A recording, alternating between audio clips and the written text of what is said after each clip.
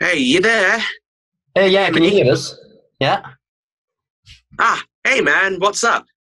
Hey, Johnny, cheers for answering. No worries, boyo. I'm free all day. What's on your mind? Let's call it nothing but COVID. It's the state of the world. Sure seems like people have forgotten about that. Tell me about it. There was this woman at home base the other day, and she worked there, mind you, and I was asking how much something cost, right? Right. And she comes charging towards me. Literally thunders straight towards me like the Roadrunner or some shit. I had to skirt around to the other side of the display. I bet you thought you were the one who was weird. Not really, but she was surprised, I'll tell you that. I reminded her about social distancing, and do you know what she said? I can imagine the answer's going to piss me off. It certainly pissed me off. She said, "Oh yeah, sorry, I forgot." How do you forget? I know. We're in the middle of a fucking pandemic. How do you forget to keep your distance from someone? Not a clue, but she forgot, albeit for a moment, but still. Mad times, you know. Tell me about it. That story's the tip of the iceberg, I'd say. Yeah? Have you not seen the tourists on the streets? Everyone seems to think the world's back to normal all of a sudden. Newsflash, it's not. I'm one of the few people you don't have to tell that to. It is quite frankly disappointing how many people are just returning to normal. Not just that, it's how they're doing it that hacks me off. I'm seeing restaurants post pictures of them being back open. Oh, how wonderful. Except the waiters don't wear masks. You're kidding, right? No.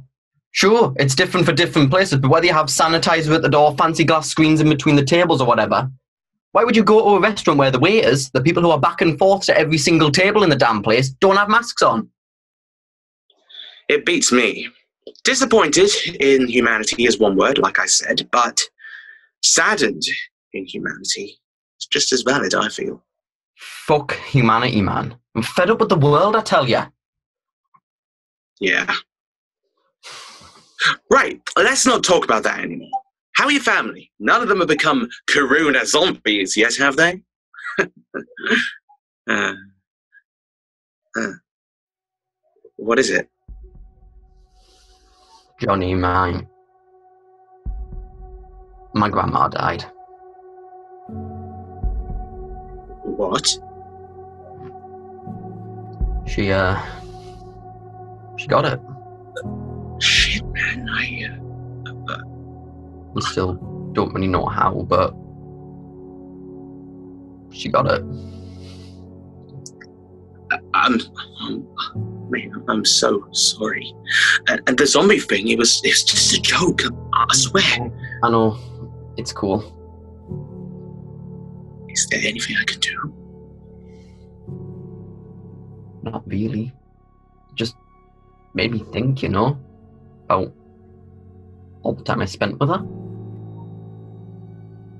All the time I didn't. Don't think about that second bit. I can't help it. I know, but just focus on the good things. I'm sure she would rather you did that, right? I guess. Tell me a memory you have of the two of you. A good one, a happy one.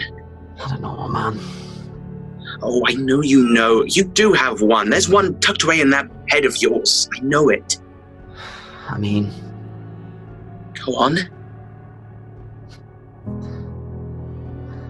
There was a time we went to the park by her place, just me and her. It was a really sunny day. When was it? I think I must have been about 6, maybe. Felt like we were there for hours. We probably were. She bought me a nice lolly, one of those Mr. Bubble ones. You remember them? Oh, yeah. Blue tongues all day long with those things. Yeah. She said I looked like I had some sort of alien or something running around the park with my blue tongue. Oh. That park, it had, it was like this yellow spinny thing. You sat inside it, only one person could use it at a time. We called it the egg cup. The egg cup, oh my god. Oh, it sounds like it was a fun day. Yeah. Yeah, it was. Good. Oh, damn. I better shoot off, man. I've got a takeaway that's meant to arrive in about 10 minutes or so. A takeaway? How are you managing that? Oh, you better be sure as shit those containers are going straight in the bin. They aren't even touching the plate. I expected nothing less from you. Well, enjoy it, and I'm here anytime, you know. I know. Johnny? Yes, boss? Thank you. I really appreciate it. No problemo. Speak soon. Bye.